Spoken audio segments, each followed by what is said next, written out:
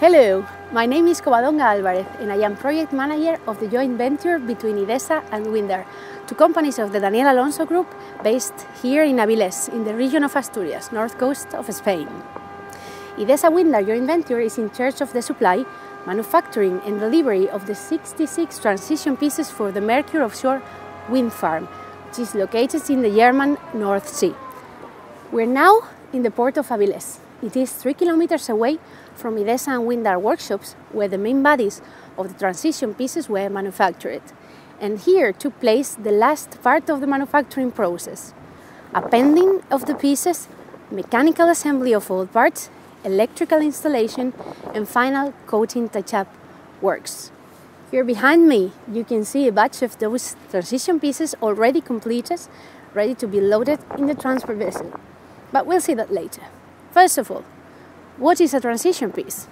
A transition piece is part of the foundation where the offshore wind energy converters are mounted. This foundation consists of two parts. One is the monopile that is driven into the seabed, and the other one is a transition piece. It is located on top of the monopile and acts, as the name suggests, as a transition between the monopile and the tower of the converter. They are located, therefore, partly submerged under the sea level and partly above it in the splash zone.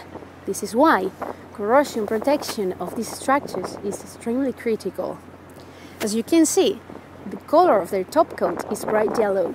This is for two reasons: to allow a good visibility once they are placed in the sea, and also to protect the structure from the sun radiation.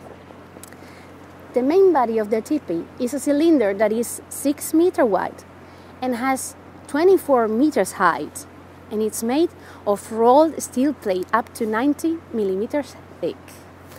It has several appurtenances attached to it. On the outside we have the boat landing, these two vertical fenders where the boats will rest when they access the pieces offshore. In the middle, the rest platform, then the access ladder that goes up to the external working platform. Inside we have flange bolting platform, a level below is the E-module, and farther down is the airtight deck. All these pieces have been manufactured and coated in workshops of this region and the adjacent ones. Having a reliable and experienced supply chain was one of the key factors of the success of this project. The overall weight of one of these structures is 330 tons. Okay, we're going to get closer to one of the pieces and go inside. My colleagues Gustavo and Diego are waiting for us there.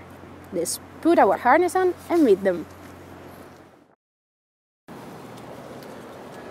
Hello, my name is Gustavo. We are on the top of the TP in the external working platform. To access to this level, we need to climb up the boat landing and the access ladder. Here, around me, we have different elements. This is a transport light, the handrail, the grating, that is the floor.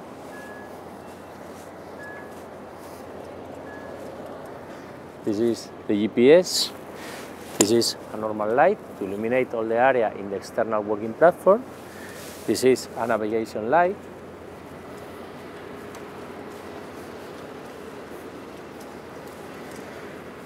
This is a reflector. It's only a temporary element in order to help to the vessel installation in the wind farm. Here we have two lifting lugs in order to help to the crane to handling the TP. Here we have the TP cover to protect the TP against water ingress.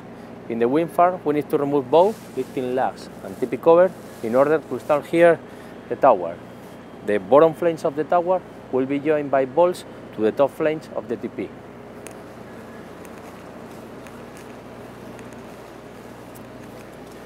Here we have two cranes, a temporary crane and the pal finger crane. From this level we can go inside the TP, and the first level we will find is the flange bolting platform. So let's go inside.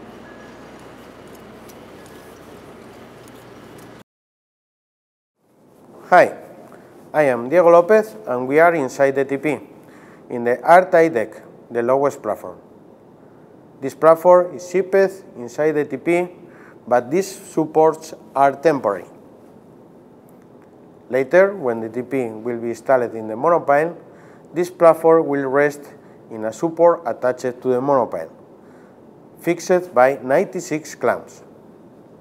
The gasket placed at the bottom of the platform will make this area airtight and isolated from the seawater.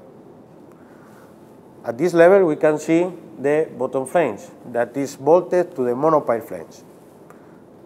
The manufacturing tolerances of millimeters for these flanges were one of the greatest challenges during manufacturing. The sea level is still some meters below of the deck, therefore the space, the area between the deck and the sea level shall be ventilated in order to avoid accumulation of gases. This ventilation is done through two ventilation pipes that starts here, go up to the TP till the very top and open to the outside. Finally, the medium voltage cables coming from the tower go through these openings and down inside the pile till the mud line. From there, go to the substation carrying the power generated by the converters. Now we will go to P1 in order to continue the visit.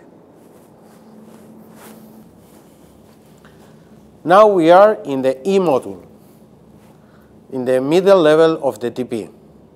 This module consists in two platforms, P1 and P2, and is bolted to supports welded to the TP wall.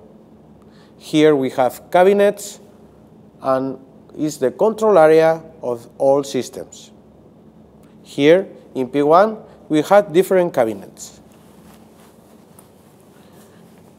Here the CMS system or condition monitoring system that provides useful information about the structural behavior to maintenance and engineering teams.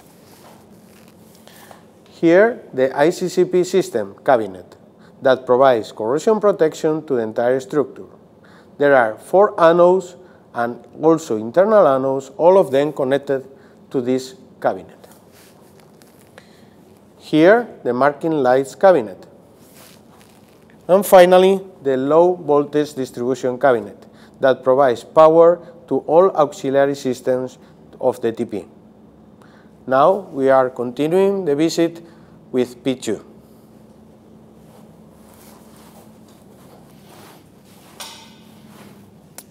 Now we are in P2.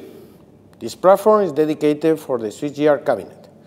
The switchgear connects and disconnects the wind energy converter from the substation if necessary. Here we are just below of the flash bolting platform. The flash bolting platform is used during the tower installation onto the TP. Also is the first personal access coming from the tower or the external working platform.